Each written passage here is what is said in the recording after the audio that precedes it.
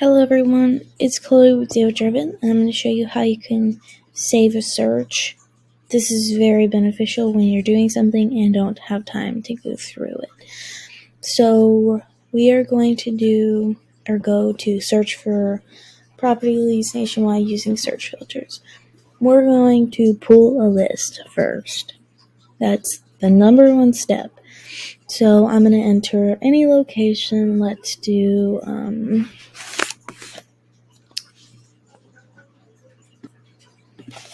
Panama City Beach, Florida.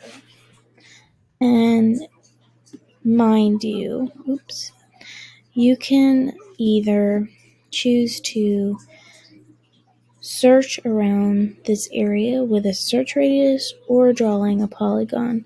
Drawing a polygon is much easier, especially when you want to pinpoint a certain area or specifically in the city center. But I'm going to do a 20-mile search radius, and as you can see, it's already found 10,000 properties within that 20-mile search radius. So I'm going to scroll down and click continue, and then it's going to let me predefine my searches. So this is beneficial to let the software know what exactly you're looking for. I'm going to look for something that's very common. Let's do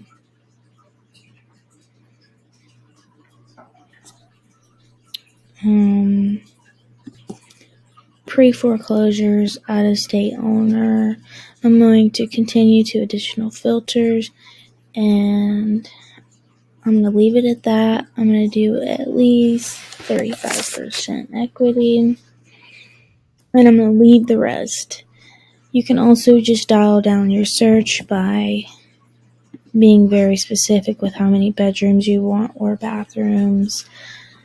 So as you can see, it has found 7,922 properties.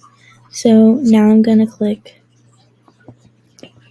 You can either click show results. I'm going to click show results. And as you can see, this is all the properties it's found.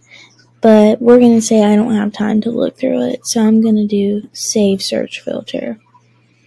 And then give this search a name, Panama